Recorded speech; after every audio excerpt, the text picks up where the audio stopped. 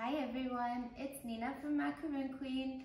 Now I'm going to show you how to decorate your macarons at home yourself using our savvy little Choco pens found on our website. Choco pens can be used to have an artisan look of royal icing without being a professional baker.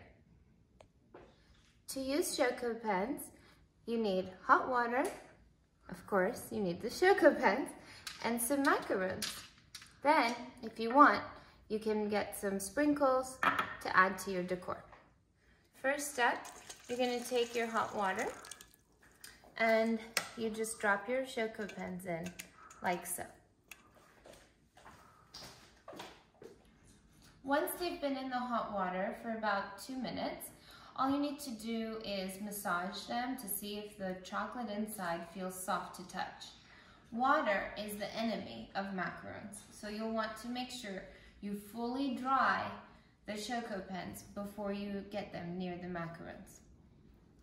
Once you have it dry, you simply pop the top, and now you use it like a pen.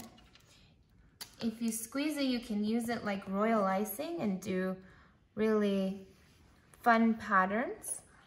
You can even sprinkle some confetti sprinkles on top, or you can write a little message.